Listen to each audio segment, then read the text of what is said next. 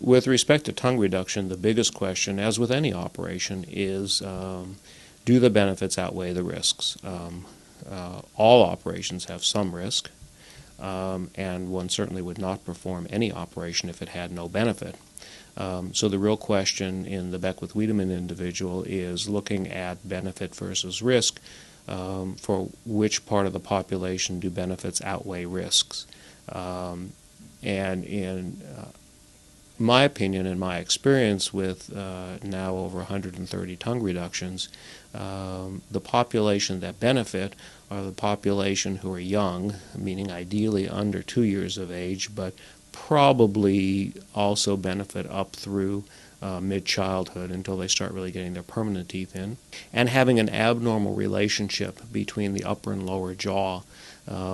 This can even be assessed in the newborn, even though they don't have teeth usually, because the gums will be in the wrong position. The lower jaw gum will be in front of the upper jaw gum in the more severely affected Beckwith-Wiedemann baby. It's a little bit easier to assess once they do have teeth. So any child who in early childhood has an abnormal relationship where the lower teeth or the lower gum is in front of the upper teeth or the upper gum is definitely a candidate. The other benefit is psychosocial. I've personally seen now over 200 individuals with Beckwith-Wiedemann syndrome, both with and without tongue reduction, and for those who do not have early tongue reduction, at the latest, age 6, they learn to keep their tongue in their mouth. Now, historically, it's been said that the body adjusts to the tongue and that the big tongue is no longer a problem. That's not really what happens. The individual learns to keep the tongue in the mouth, but it continues to deform the teeth and the jaws, so it's certainly not a normal situation. But psychosocially, a lot of us, when we concentrate, will stick our tongue out a little bit. And so the child who has learned to keep their tongue in when they're at school and they're reading or they're writing or they're coloring, instead of a little bit of tongue coming out, the big tongue comes out, and then the other children see it and there is teasing. So there also is a psychosocial benefit. On the other hand, if one asks the question, for what Beckwith-Wiedemann patients do I not do tongue reduction surgery? Every now and then, it's uncommon, but I do see them now and then, I see a child who does not have an abnormal relationship between the upper and lower jaw, or has a very minimally abnormal relationship. And in those cases, I do not perform surgery because I don't know what's going to happen over time, and we observe those children. If they stay stable, then I do not do tongue reduction surgery. If they deteriorate, meaning that the tooth and jaw relationship gets worse over time, then I do recommend surgery. When a parent has a child with Beckwith-Wiedemann syndrome and is considering the possibility of tongue reduction, simply because of the fact that this is a relatively rare condition and patients come to me from all over the United States and in fact all over the world, usually the initial contact these days is through email, and then I have a standard set of questions that I return back to the family, and if they haven't sent me photos, I have them send me photos. Then at that point, after some discussion back and forth and having gotten baseline medical information, we make arrangements for the family to come to St. Louis, either for evaluation alone, or if they want to package it together, evaluation and surgery, providing that once I physically see the child, I still agree that surgery is appropriate. The child is also evaluated before surgery by our speech-language pathologist, both in terms of speech and feeding. And while very young children obviously aren't talking, they do have behaviors that tell us a great deal about language development and behaviors that will lead to speech. That's important because about 50% of the Beckwith-Wiedemann population, with or without tongue reduction, will need some speech therapy.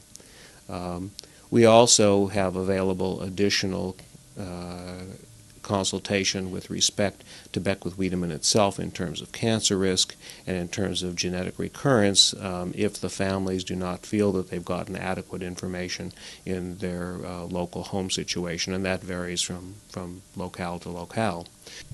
Before the surgery, I discuss the operation in detail with the family. I draw them a picture of the actual operation that I perform. We talk about what it's going to be like for the child going through the operation. We talk about what it's going to be like for the family going through the operation. On the day of surgery, they come to hospital. Then the child has the operation. The surgery takes about 1 hour. The baby's in the operating room about an hour and a half from the time they go to sleep to the time they wake up. After surgery is over, I go out and talk to the parents, explain to them how everything went. The breathing tube is taken out that we used during the operation is taken out in the operating room. The child goes to the pediatric recovery room. In our hospital, one parent can sit with the child in the recovery room. And then after the recovery phase is over, they go to the pediatric intensive care unit. We keep them there overnight as a safety precaution.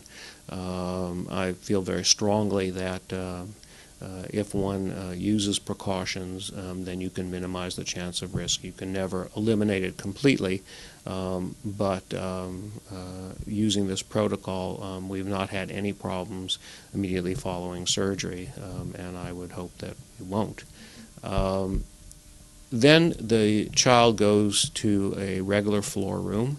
And again, in our hospital, we have the facility for one parent to room in with the child, which we encourage. And the child stays in hospital until the child is willing to eat and drink and be comfortable on oral pain medicine. And that varies from child to child. The minimum time is 3 days, and the most stubborn child I ever had was 9 days. The average is about 5. People who live in the local area, once they're released from hospital, usually go home. People who have to travel a distance, I recommend that they stay 24 to 48 hours just to be certain that everything's stable, although I've never actually had to readmit somebody.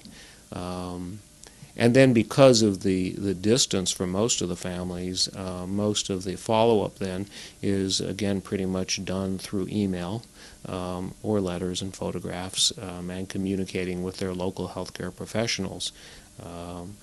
We offer our services, my services, our speech-language pathologist, our dentist, our orthodontist, psychologists, whatever additional services might be necessary.